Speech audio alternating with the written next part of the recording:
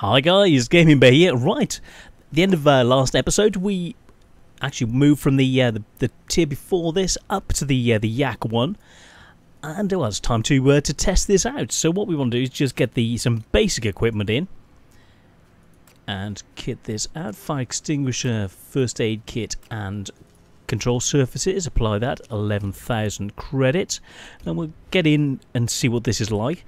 Now, as it's tier 5, let's put this up and we'll do a straight comparison between this, the Spitfire,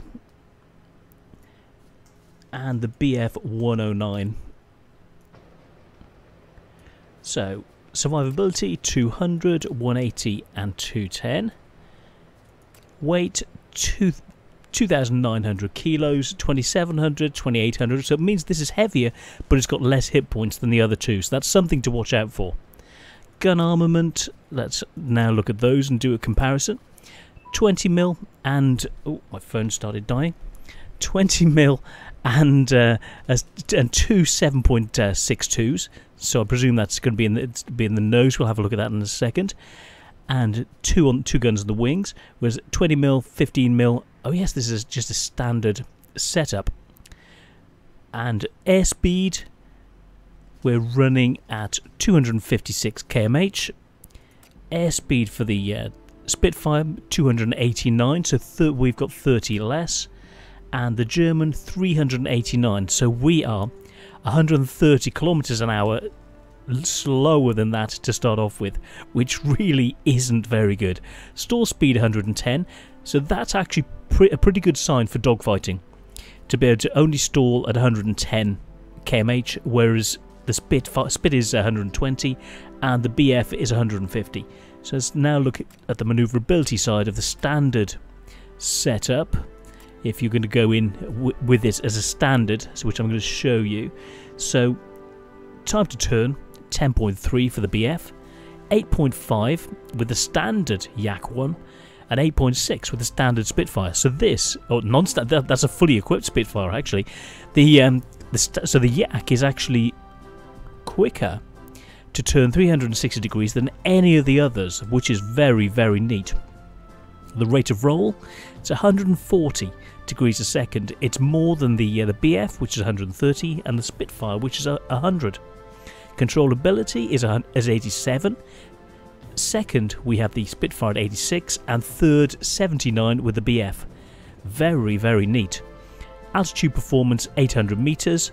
The Spitfire specializes at 1,200 meters, and the BF specializes at 1,800 meters.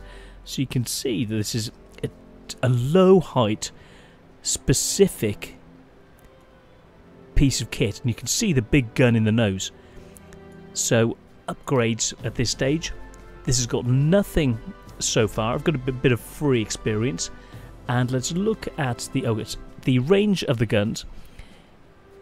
158 points of damage for the first 440 meters with the MGs.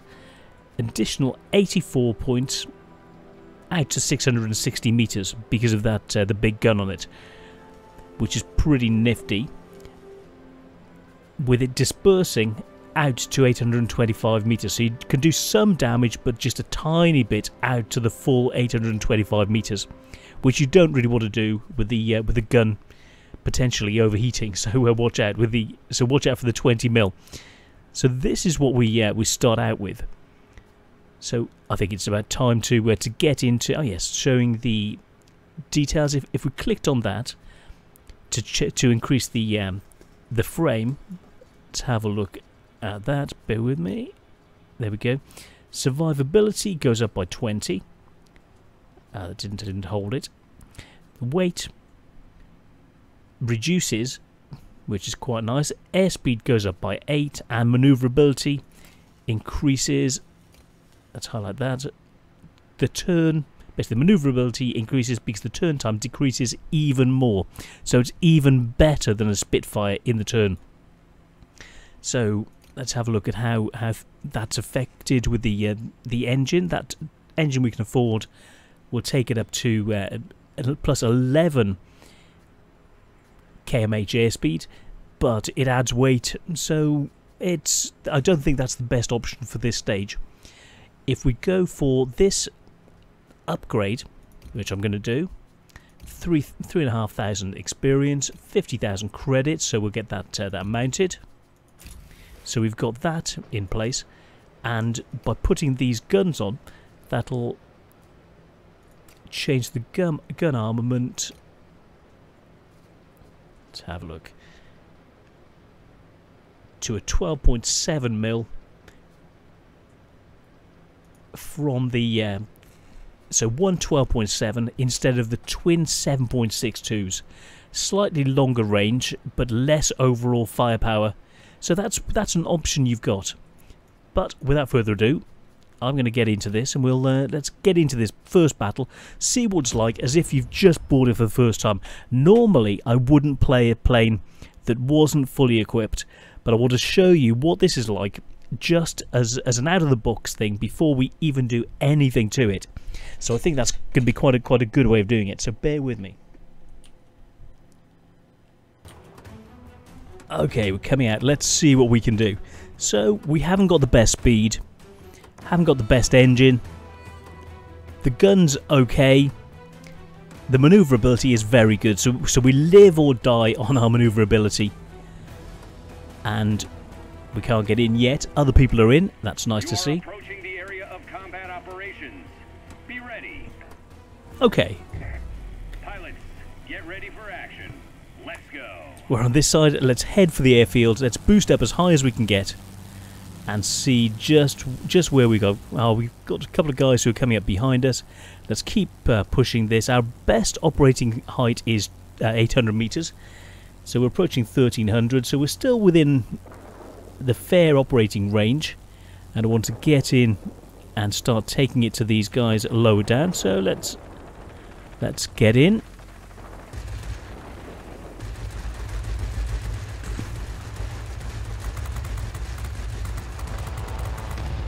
Very, very nice.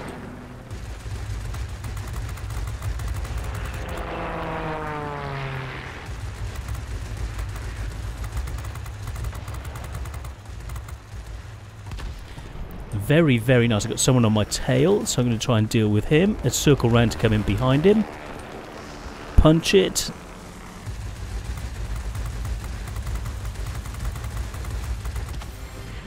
And come in for the next one. Someone else coming in. There we go. Let's boost. Let's circle round, come out this way, try and build a bit of height in the opposite direction. Circle round to try and gain a bit of height before coming back in.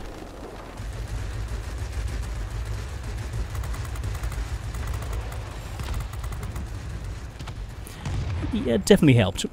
So, what have we got? Don't want to shoot my mate.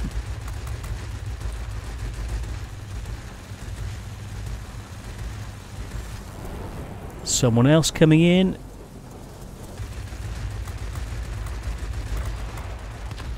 Wow, this is amazing!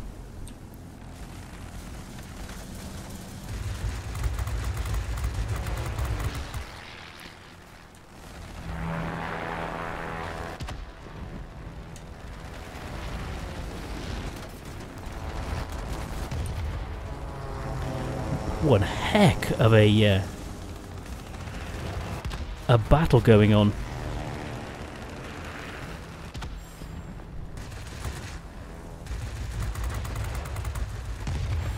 Okay, that's him gone. Ooh, that was close.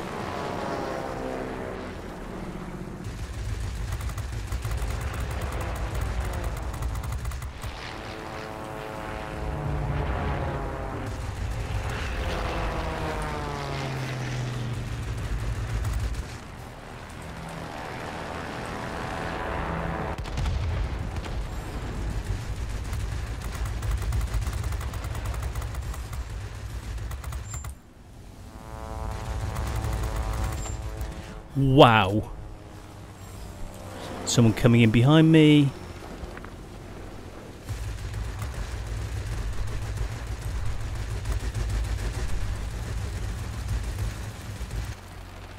I'm not going to go over their airfield. Not yet. Let's see what we can do. I'm going to head back, try and build up a bit of height before I do that. Wow. The enemy is launching rockets at us from the military base. Take action. Someone coming in on me. Let's try and build a bit of height.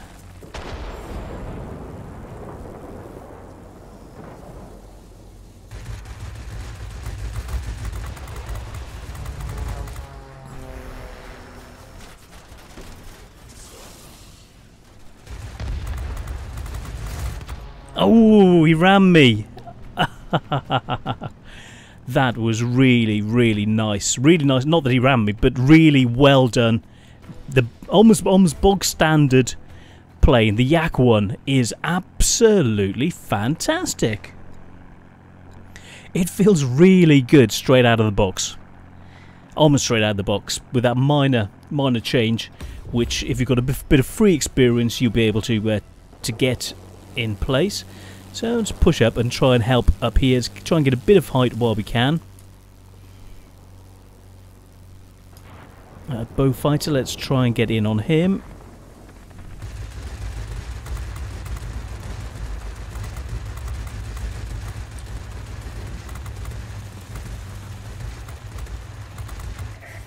The enemy has control of all key objects. You cannot leave it like that. He's pulling away. He's got greater speed. He's gone. Next. Let's go for him. Let's turn around, bring the gun on board.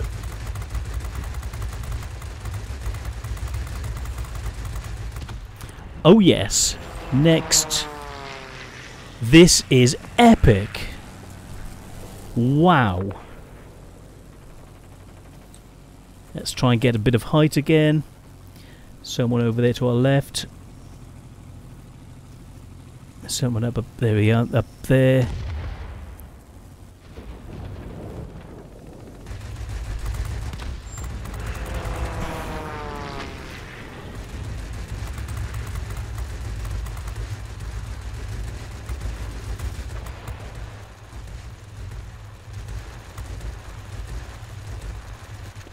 Doesn't have the range. Let's try and get a bit of height so we can try and dive down on them. He's trying the same. Let's try and cut him off.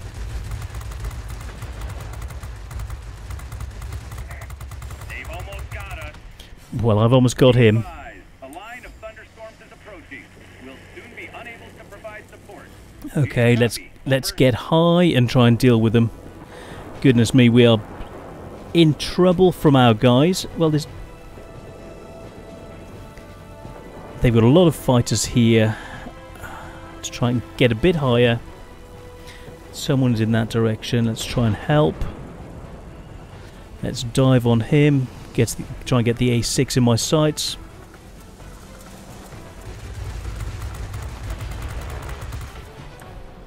Circle round, try and deal with him. Cool, neat. Someone on my tail. No way to break through you now. You're on your own. Store warning. Let's circle down on him.